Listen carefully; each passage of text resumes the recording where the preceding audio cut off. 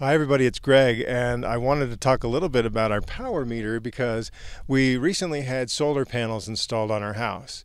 And so people will tell you that when you have solar panels and it's all tied in with the grid, that when you're generating more than what you're using, you'll watch the meter spin backwards, is what they say. Well, this is a digital meter, and the previous meter was digital as well. So there's nothing to spin forward or backwards. But I thought I might just quickly show you what really happens with our meter now. Okay, so the previous meter we had was also digital, and it was very similar to this. It would blink the number, which would show your power usage, and then it would blank out and then blink like all number eights, and then turn off and then blink back to the number. This one just blinks back between what we're using and what we're sending out, and it's a cumulative number. So when the number 14 appears there in the corner and then it says 498, that's how much we've drawn from the grid since this meter was installed.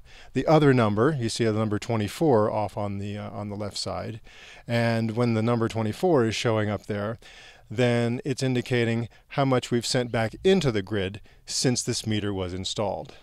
And the thing that I like to look at the most then, instead of a little meter that spins one direction or the other, we have these little blocks with an arrow on the end. And in this case, the arrow is pointing to the left, and that means we are currently sending more into the grid than we're taking out of the grid.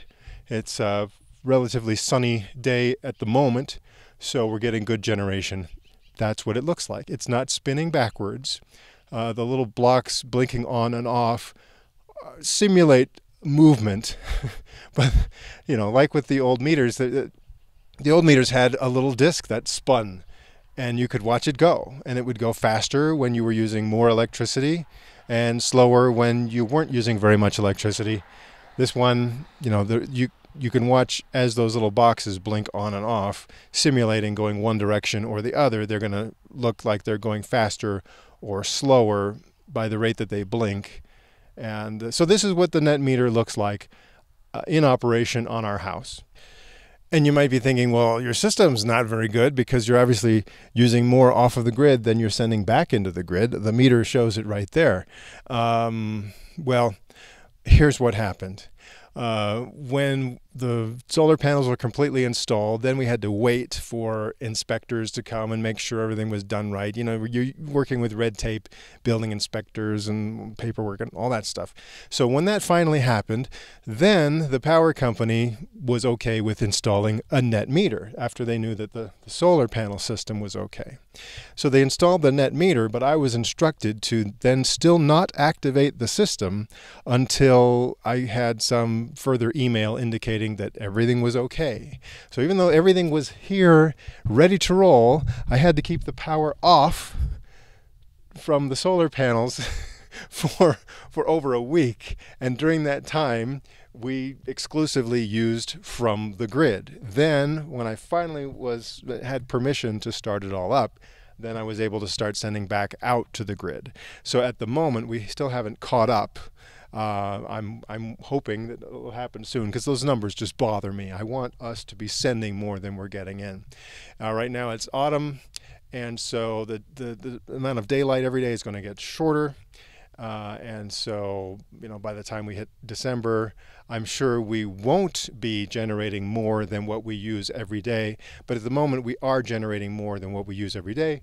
Those numbers on the net meter help us keep track of that. What it's really going to pay off is in the springtime, when the days get longer and longer, and throughout the summer, we're going to definitely be sending more out to the grid, which will be counted as credit towards us in the wintertime when we're using more from the grid, and the bill will even out so that effectively it'll be like we're not taking anything from the grid. We'll pay a minimal connection fee every month to the power company while we're still making payments to the folks that sold us these solar panels. So it's all going to work out theoretically. We're going to be paying just as much as we would have been paying to the power company, but instead we're going to be paying a little bit to them and the majority back to the folks that sold us the solar panels. And after a time when that's all paid off, then we're effectively at zero.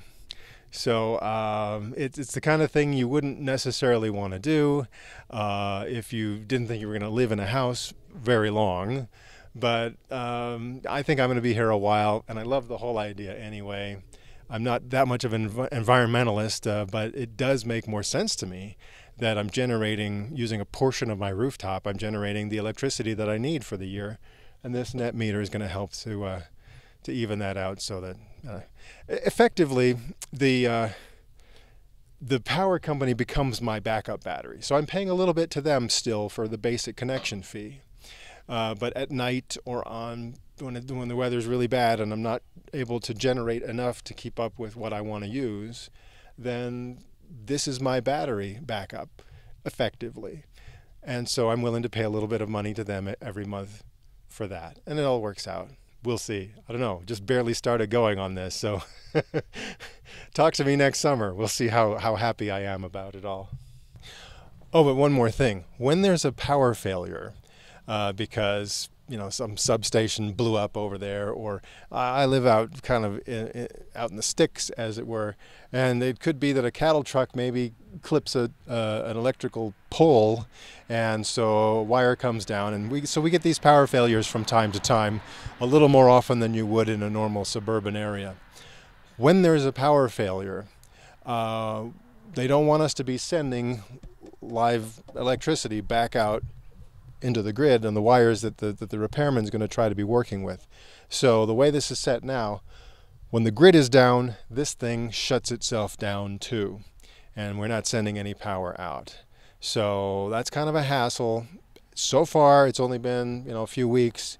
We haven't had a power failure since this system was completely up and running. So I don't know what that's going to be like necessarily. I do have a generator for backup power.